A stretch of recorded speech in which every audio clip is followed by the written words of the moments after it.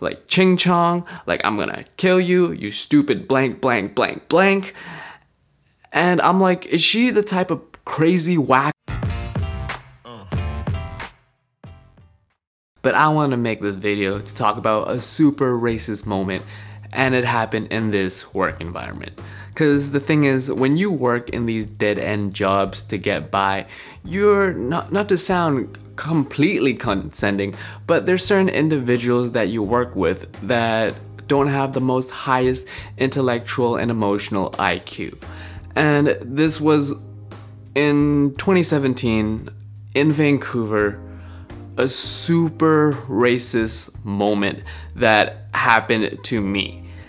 And for someone to be completely ignorant and on top of that racist and threatening, I had to make a video about it. So what this job essentially entails is you packing a lot of, food, you cutting, chopping, and repackaging food. And it's pretty much like a factory job for 8 hours a day. And when I first got this job, I noticed that there was this girl, and she happened to be white, and I'm not racist, and she had this little hothead, sort of like hot-tempered type of personality. You would see her doing her job, packaging, cutting, doing whatever, and suddenly start swearing to herself, like she had Tourette's.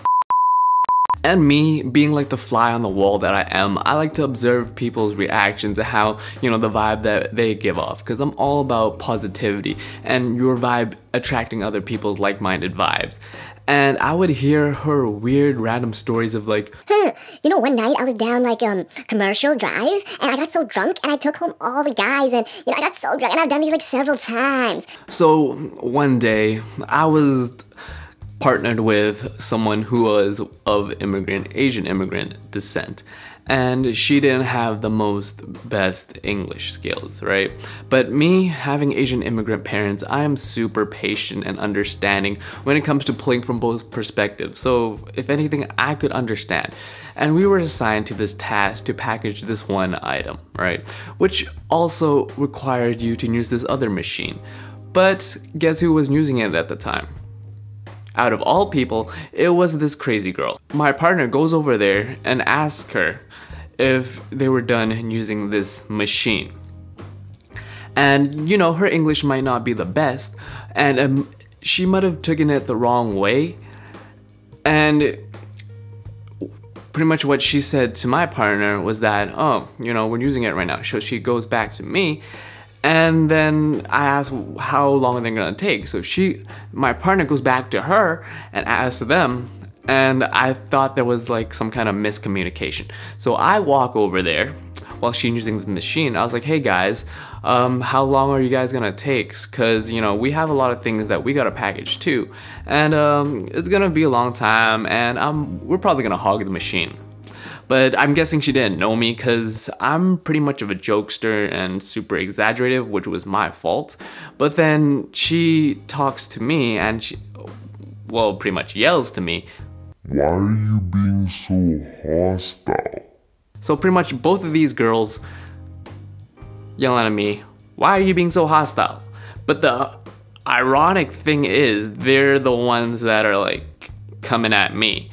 And I'm like, I literally said, whoa, okay. I'm like the most chillest guy here, so I don't know what's going on, okay? You guys can use the machine. I'm just gonna go over here with my partner and we're gonna figure out something else to do. Eventually happens, we figure out and find out another task, right? And I eventually walk around the corner so I can like wash my hands.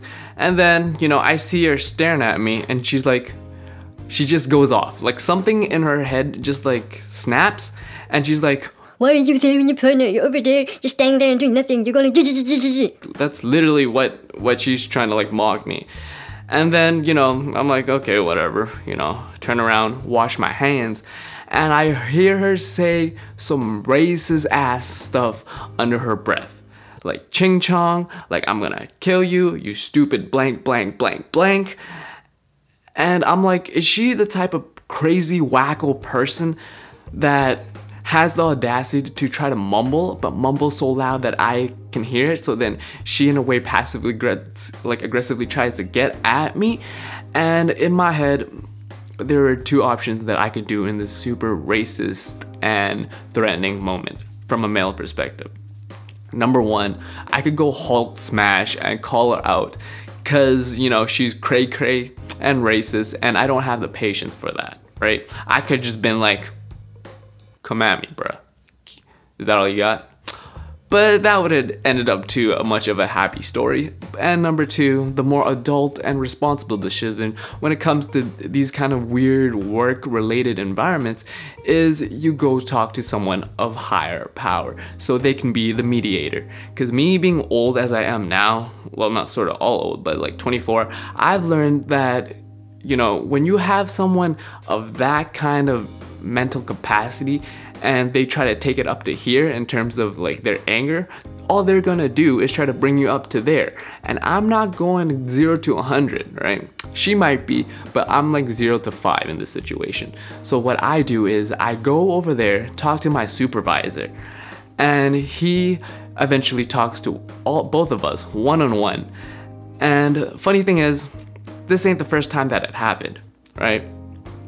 This is her second time, and the first time she had a warning. And the thing is, you might think that I'm exaggerating about this story, but it's happened before. As from my own experience from talking to a coworker with this specific individual. And what eventually happened was that she does not work on the days that I work anymore. But the thing is, there's her friend, you know, birds of a feather flock together. And every time I see her now, I'm not the type of person to hold grudges, right? If you hate me, then yeah, whatever. But at the end of the day, we're coworkers. And every morning, you know, I see her, I'm like, hey, good morning. And she just goes, and kind of plays me it's just some really petty stuff, right? But the thing is, when I talked to my coworker about this specific individual, the thing is, we bonded on the fact that she was crazy. And she, you know, called my coworker, who I got along with, racist things like a towel head because she wore a scarf around her head.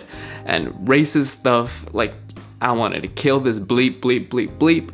And just because, you know, something in this girl's mind and how she is, in a way, I kind of feel sorry for her, right? There's racist people like this in 2017 in Vancouver against Asians, and it's like you don't understand the fact that, one, you know, you have to be patient, especially if someone that doesn't speak English that well, right?